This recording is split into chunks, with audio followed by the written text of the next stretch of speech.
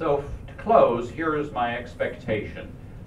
For total spending, up just a little bit compared to last year, but that does reflect some higher prices being quoted also. So the volume of work probably about comparable to last year. And next year in the same range, a little stronger.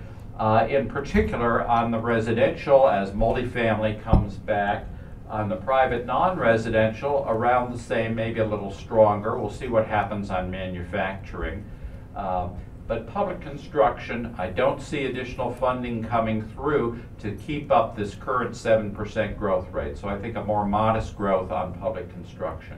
And then prices staying in that 4 to 6% range, but a lot of wild cards relating to tariffs and whether those stick and get passed through and continue at that level. And then wages and salaries definitely accelerating, but the real cost for employers is the longer search period, the more training, and the more overtime costs.